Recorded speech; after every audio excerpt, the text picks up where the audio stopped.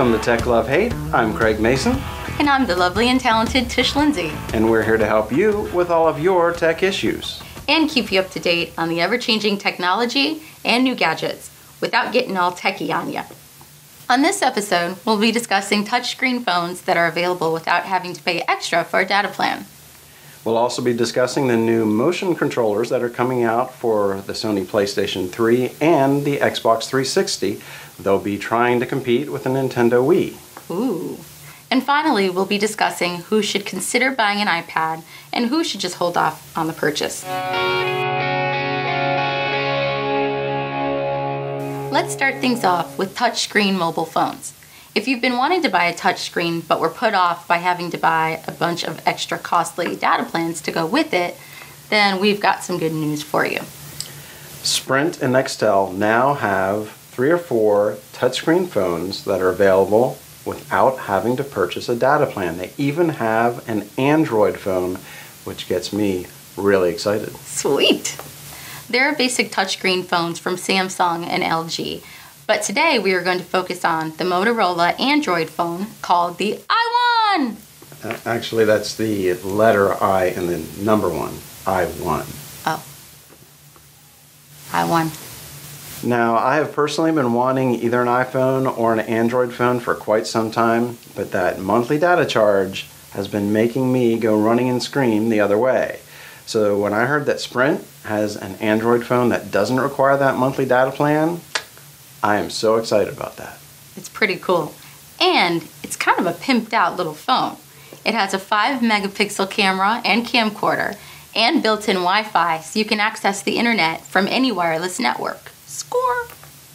Because this is an Android phone, you have access to the Android app market, where you can choose from literally tens of thousands of extra apps for your phone.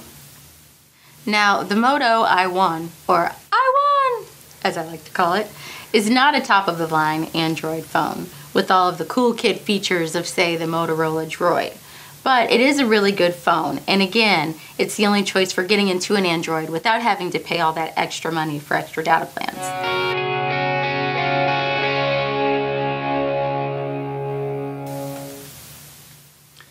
Hi, welcome to the Sprint store. Can I help you? Hi. Yeah, I need some help. I have this phone. It's obviously pretty basic. Yep. Yeah, it was just a gift from my grandma. Mm-hmm. But I don't have the heart to tell her I can't use it, so I'm just going to buy my own phone. Yeah. She'll never know. So I was thinking about buying one of those touchscreen phones, like an iPod. Like an iPhone? Yeah. Mm-hmm. Something like that. What would Yeah. you suggest? Well, you can only get the iPhone at the AT&T store. I'm at Sprint? Yes, you're at I'm Sprint. so sorry. But that's quite all right. We have what are called Android phones, which are very similar to the iPhone. They look very similar and they work very similar. Yeah, I've heard about those. I think that's the one I'm interested in. Tell me more. Well, with an Android phone, it's basically a little computer in your pocket. What you've got is the entire face is a touch screen. And if you go like that, you go to a different page. Holy cow! And you can click on the App Store. And there are tens of thousands of different apps that you can buy. Games, to-do lists, whatever little app you would need that functionality for, you just click it and buy it, or a lot of it is actually free, and it adds more functionality to your phone, puts an extra little icon on your screen, and you can just tap it and you're in your app using it. Holy mackerel! Yeah, and then if you need to use the phone function, you just press the little phone and dial by pressing the numbers right on the screen. And it takes pictures too? Yeah, it takes pretty high-res photos and videos. No way! Yep, you can edit the videos and the photos right on your phone and then click a button, send them off to YouTube or to Flickr or whatever. No way! So I could go on my favorite site, TechLoveHate.com? Yeah. Really? Indeed you could. Oh, I'm sold.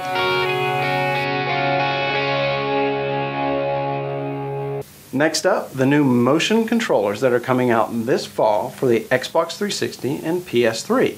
If you've ever wanted to play baseball by swinging a virtual bat, Or golf by swinging a virtual club, the Wii was pretty much your only choice. Now the PS3 has had motion control built into it from the start. Right in their controllers was motion control, but you're holding the controller with two hands. Kind of limits how you can move with it, so it wasn't really very well supported. Well, have no fear.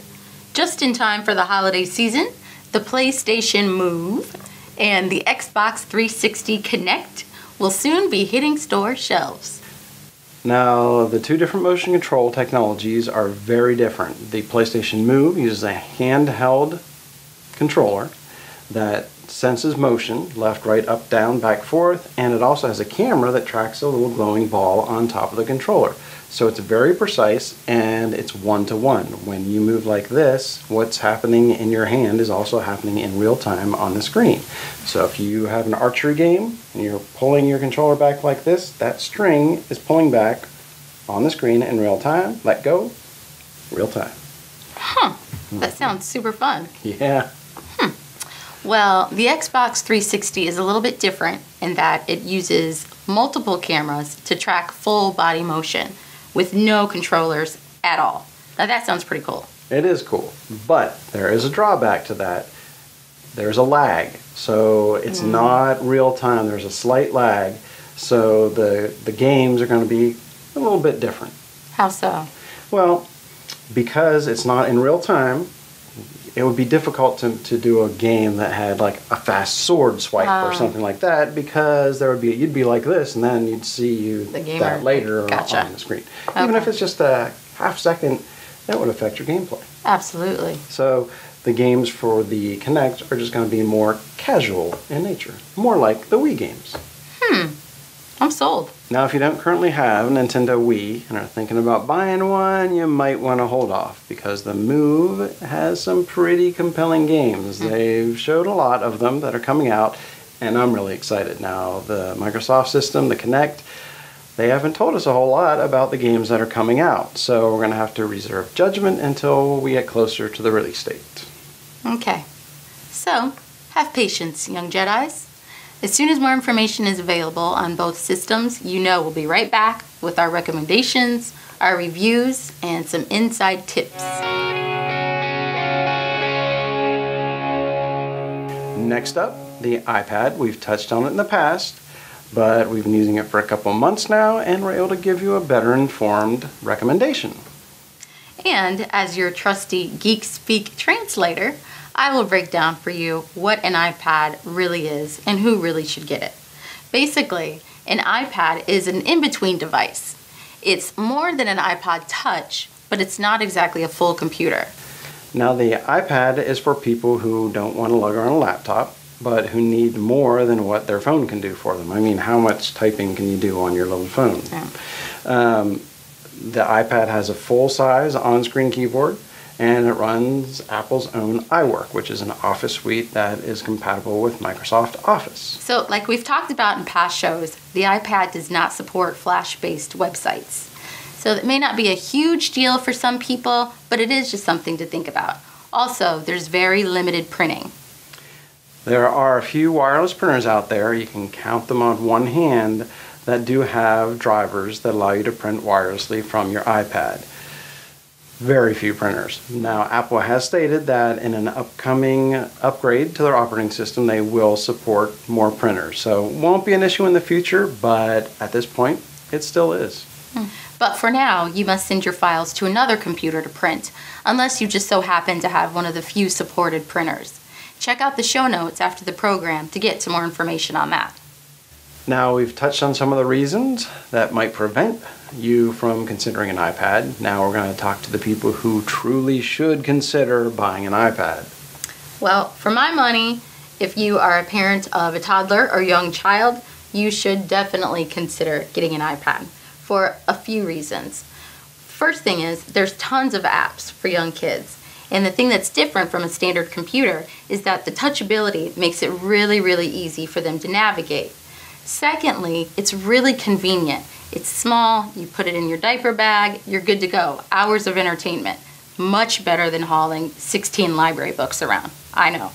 Now, as Tish mentioned, there are tons of apps available for kids for the iPad, and a lot of those apps are free. Now, anything from reading to spelling to numbers, science, math, anything you can think of, there are apps in those subjects available for the iPad. Now, the thing that's revolutionized my life is Netflix streaming. Whenever we're out and about, say we go to a coffee shop and there's Wi-Fi there, I can start a video and she can be watching it while I'm having my morning Java. Also, shopping.